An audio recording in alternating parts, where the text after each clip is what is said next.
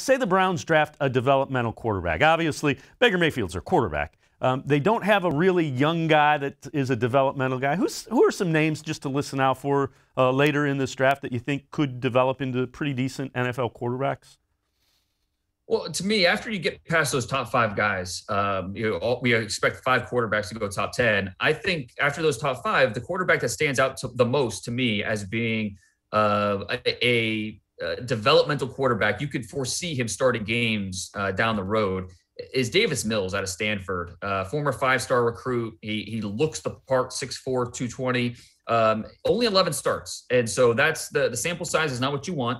The left knee needs to check out. That's part of the reason why he only started 11 games, but he's a loose passer. He might be the best middle of the field passer in this draft. A really big fan of the way he can use his eyes, reset and make plays down the field. So Davis Mills could be one of those guys. Kyle Trask to me is more of a backup. He's that Mason Rudolph style passer.